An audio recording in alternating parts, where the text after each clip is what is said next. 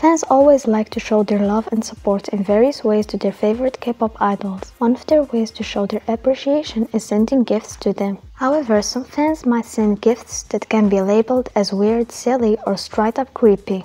Today we will talk about the idols who received unusual gifts and how did they react to them.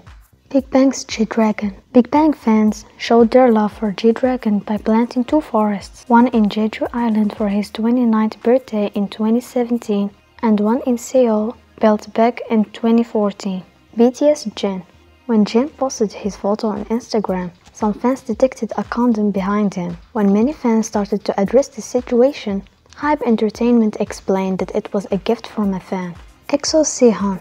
EXO Wells went outside the country to buy Sehun a land in Scotland for his 23rd birthday. He was given the title of Lord and the land was named The Plot. TVXQ's Yunho. After his visit to Ghana, fans decided to donate money to him in order to get a school built and named after him. So a school in Ghana was built under the name of Yunho Educational Center. Not just that, but there are 4 libraries around the world named after him as well. Red Velvet's Wendy. Wendy always expressed her desire to compose music. She revealed that she only needs a MIDI player and keyboard. However, her loyal fans gave her a whole studio as a gift. Girls' Generation Taeyeon.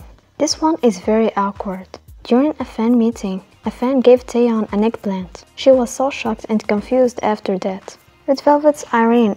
Irene was gifted a laundry detergent during a fan meeting.